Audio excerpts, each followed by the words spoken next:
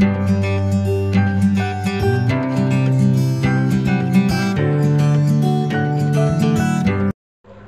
To சிட்டுக்குருவி kitchen. இன்றைக்கி நம்ம தேன் மிட்டாய் எப்படி செய்யலான்னு பார்க்கலாம்.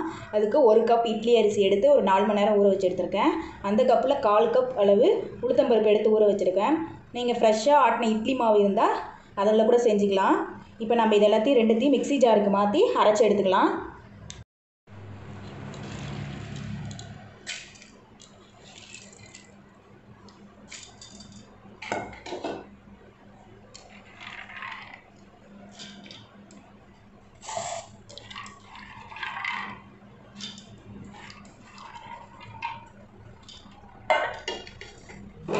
இது நல்லா இட்லி மாவு பதத்துக்கு அரைச்சி எடுத்துக்கலாம்.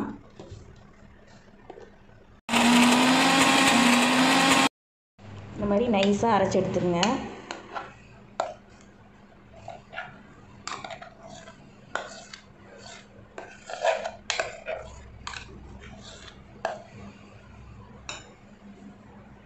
அரைச்சி எடுத்தாச்சு. இப்போ இதில் ஒரு பிஞ்ச் அளவு சோடா உப்பு சேர்த்துக்கலாம்.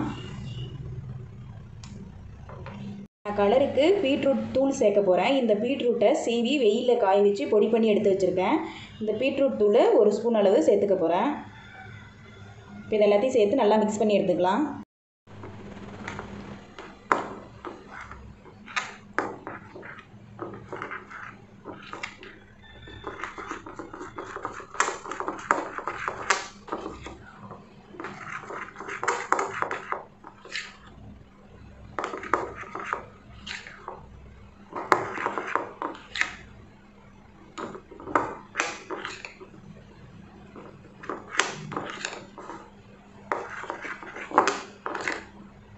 கலர் இன்னும் பத்தலைன்னா இன்னும் கொஞ்சம் பொடி சேர்த்துக்குங்க.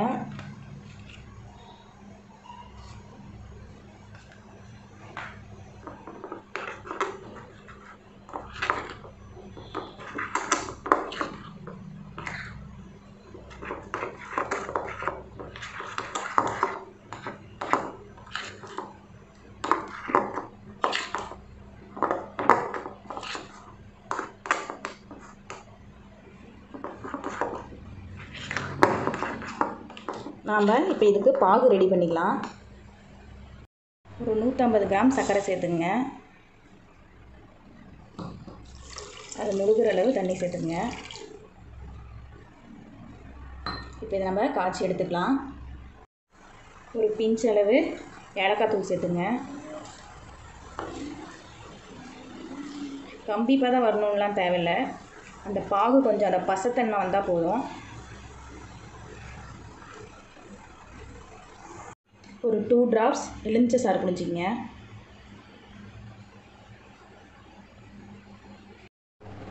எண்ணெய் காஞ்சதுக்கப்புறம் சின்ன சின்ன உருண்டையாக போட்டு எடுத்துக்கலாம்.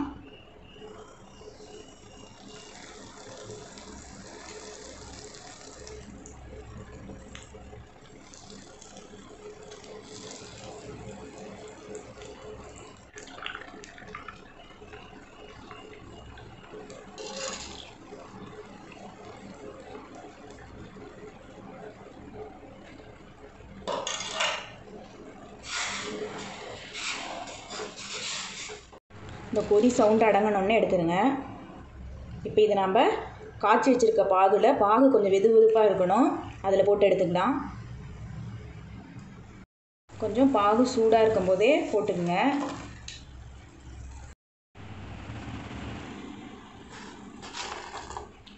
எல்லாத்தையும் ஃப்ரை பண்ணி எடுத்தாச்சு.